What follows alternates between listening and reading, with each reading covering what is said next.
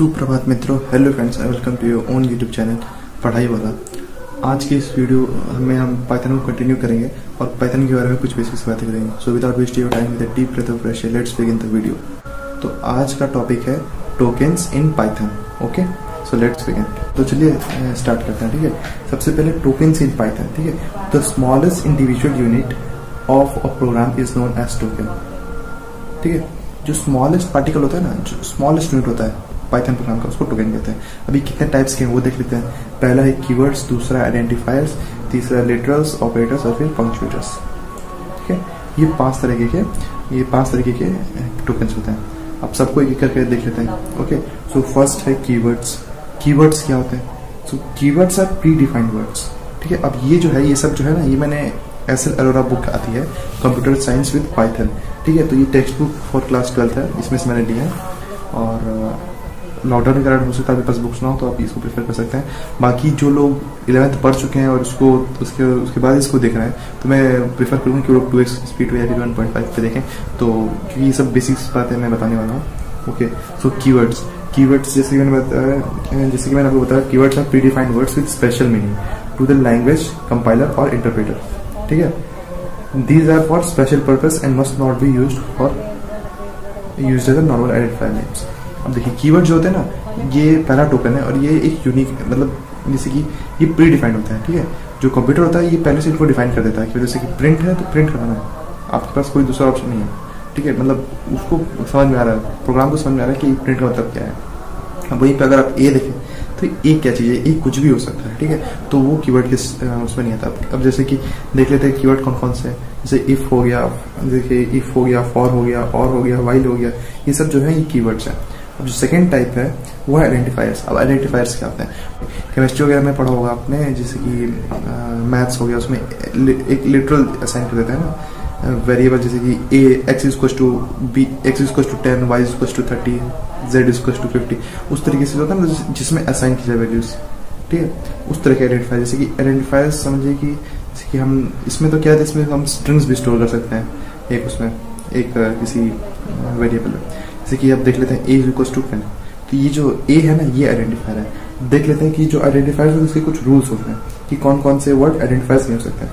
So variable name must only be a non keyword with no spaces in between. अब जो ये है, जिसमें मैंने बताया कीवर्ड्स क्या होता है, जो प्री डिफाइंड होता है। ठीक है, सो कीवर्ड्स मैंने बताया था कि प्री डिफाइंड वर्ड्स होते हैं। ठीक है, तो जो प्री डिफाइंड वर्ड्स होते हैं ये आइडेंटिफायर्स नहीं हो सकते। क्यों? क्योंकि पहले से डिफाइंड है, आप उसको दोबारा डिफाइन नहीं कर सकते। ठीक है, इसलिए ये आइडेंटिफायर्स हैं। आइडेंटिफायर्स में कीवर्ड्स यूज नहीं कर सकते। ओके, और इसमें स्पेसेस भी यूज नहीं कर सकते। ठीक है, इसमें आप चाहो जैसे कि मान लो जसविंदर सिंह है ना, तो आप चाहो कि Jaswinder space Singh is equal to 10, तो वो आप नहीं कर सकते। ठीक है, इसमें स्पेस नहीं यूज कर सकते। अब जो नेक्स्ट है, variable names must be made up of only letters, numbers and underscore. अब देखिए, जो वेरिएबल नेम्स होता है ओनली लेटर्स, नंबर्स और अंडरस्कोर। अंडरस्कोर क्या होता है, जो नीचे लाइन खींची होती है ना, उसको अंडरस्कोर बोलते हैं। तो ये तीन चीजों से आप बना सकते हो किसको, आइडेंटिफायर को, वेरिएबल्स, नेम्स और अंडरस्कोर। ठीक है, जैसे कि मान लीजिए जसविंदर अंडरस्कोर, जैसे इंस्टाग्राम पे बहुत ट्रेंड करता है, उस तरीके से आप इसमें भी अंडरस्कोर यूज कर सकते हो। ठीक है, वेरिएबल आइडेंटिफायर नेम्स में। ओके, सो थर्ड पॉइंट जो इसका है मेन, कि variable names cannot begin with a number although they can contain numbers। जो वेरिएबल्स होते हैं वो नंबर से बिगिन नहीं हो सकता। ठीक है, ये सब पता है, अगर आपने आप अच्छे से पढ़ोगे ना, तो ये आपको बहुत हेल्प करेंगे आगे चल के ये सब पॉइंट्स, क्योंकि कई बार प्रोग्राम में एरर आ जाता है इन सब छोटे मिस्टेक्स की वजह से। ठीक है, तो वेरिएबल नेम्स होते हैं वो कभी नंबर से बिगिन नहीं कर सकते। जैसे मान लीजिए आपने लिख दिया 1 जसविंदर 1J। ठीक है, 1J इज इक्वल टू 10, तो वो एरर आ जाएगा। आप J1 लिख सकते, मतलब इट कैन कंटेन नंबर्स, वो नंबर रख सकता है, लेकिन वो नंबर से बिगिन नहीं हो सकता। ठीक है, तो आई होप आपको समझ में आया होगा। अब कुछ करेक्ट और इनकरेक्ट देख लेते हैं। जो साइड में जो आपको लेफ्ट हैंड साइड में दिख रहा है वो करेक्ट है, जो राइट हैंड साइड में दिख रहे हैं वो सब इनवैलिड है। ठीक है, अब थर्ड टाइप है लिटरल्स या values. So literals are data items that have fixed constant value, या तो फिक्स्ड वैल्यू है तो कांस्टेंट। अब जैसे मान लीजिए कि 2 है, टू तो 2 है भाई, 2 के अलावा कुछ और तो करने से। तो लिटरल्स वो होते हैं जो फिक्स्ड वैल्यू, जिनके पास फिक्स्ड वैल्यू होती है। ठीक है, अब जैसे ए है, तो ए एक समझिए कि वैल्यू है, वो ए है और वो फिक्स्ड है, वो कांस्टेंट है, ठीक है। जैसे मान लीजिए अब ये जो लेटर्स होते हैं ये भी कई टाइप्स के होते हैं। ये कितने टाइप्स के होते हैं, ठीक है, ये बेसिकली 4 टाइप्स के होते हैं जो अभी मैं दिखाने वाला हूँ। स्ट्रिंग लेटर्स, सबसे पहले string letters is a sequence characters surrounded by codes. अब देखिए अब स्ट्रिंग लेटर्स ये भी बड़ी मजेदार चीज है। अब देखिए जो कुछ भी आप चाहे कुछ भी जो भी लिखने का मन हो वो भी लिख सकते हैं, ठीक है। बस उसको डबल इन्वर्टेड कॉमर्स में रखना है या सिंगल इन्वर्टेड कॉमर्स में, तो वो स्ट्रिंग बन जाएगा। जैसे कि $245.35 अगर आपने ये लिखा और उसको अंडरस्कोर में डाला तो समझ लीजिए वो स्ट्रिंग बन गया, ठीक है। अगर आप कुछ भी, अगर आप चाहे नंबर हो, चाहे वेरिएबल हो, चाहे पंक्चुएशन मार्क हो, चाहे कुछ भी, अगर आपने डबल इन्वर्टेड कॉमर्स में रख दिया तो वो बन जाएगा स्ट्रिंग, ओके। सो जैसे कि आप देख सकते हैं अब ये स्ट्रिंग जो होते हैं ये भी 2 तरीके के होते हैं, एक सिंगल लाइन, एक मल्टी लाइन। तो सिंगल लाइन क्या होता है, जैसे कि नॉर्मल जो स्टेटमेंट होती है ना, जैसे कि प्रिंट हेलो वर्ल्ड। प्रिंट का क्या होता है वो भी मैं आगे बताऊंगा। जैसे प्रिंट से कोई चीज प्रिंट करने के लिए होता है, वो तो कॉमन बात है, थोड़ा सा ऑब्वियस है, आप समझ सकते हैं। तो प्रिंट हेलो वर्ल्ड है ना, तो ये जो हेलो वर्ल्ड है ना ये एक लाइन में लिखा जाता है।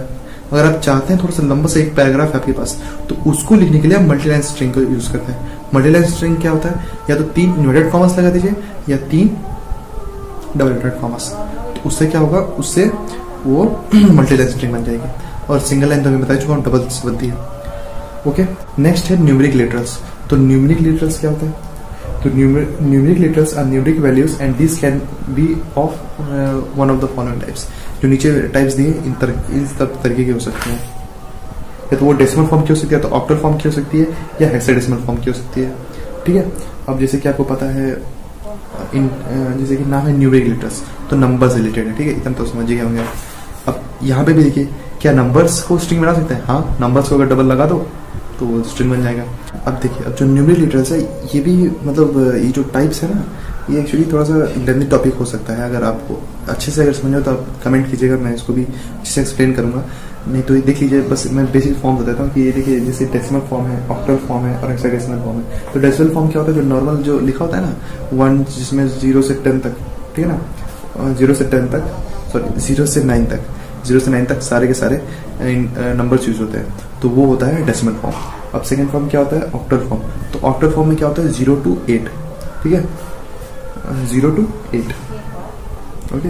उसके बाद क्या होता है इसमें क्या होता है ना कि 8 और 9 जो होता है ना, 8 और 9 नंबर्स, इसको एक्सक्लूड किया जाता है इसमें ऑक्टल फॉर्म में। और हेक्साडेसिमल फॉर्म में क्या होता है कि 0 से 9 तक लिया जाता है, उसके बाद फिर A और F को इंक्लूड किया जाता है, A से F तक, यानी A B C D E F तक, ओके।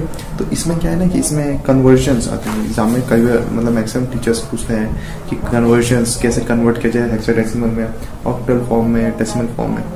तो अगर आप चाहते हैं कि इस पर सेपरेट वीडियो बनाऊं तो आप कमेंट कीजिएगा, मैं ट्राई करूंगा बनाने का, ओके। सो बाकी फ्लोटिंग पॉइंट लिटरल्स, तो फ्लोटिंग पॉइंट लिटरल्स वो होते हैं जिसमें जैसे कि 13.0, तो ये फ्लोट हो गया ना, मतलब डेसिमल पॉइंट बीच में आ रहा है, ओके। सो यही था। उसके बाद फिर ये कॉम्प्लेक्स नंबर लिटरल्स, मतलब अपने अगर अभी तो शायद कॉम्प्लेक्स नंबर्स आप पढ़ेंगे अभी आगे मैथ्स में, तो कॉम्प्लेक्स नंबर क्या होता है, -1 का रूट इक्वल्स टू आई, ये कॉम्प्लेक्स नंबर्स होता है, ठीक है, जो माइनस का रूट होता है, कैसे फाइंड करते, तो वो तरीका कॉम्प्लेक्स नंबर का है, तो वो भी ये देखिए। बाकी उसमें शायद प्रोग्राम्स में, प्रोग्राम लैंग्वेजेस हैं उसमें कॉम्प्लेक्स नंबर बहुत डिफिकल्ट होता है यूज़ करना, और शायद पता नहीं होता है कि नहीं, लेकिन पाइथन में आप यूज़ कर सकते हैं, ये एक अच्छी बात है। सो अब नेक्स्ट टाइप जो लिटरल्स की है वो बुलियन लिटरल्स। अब Boolean literal is in Python is used to represent one of the 2 Boolean values, that is true Boolean true और false boolean false. A boolean literal can either have a value as true or a false.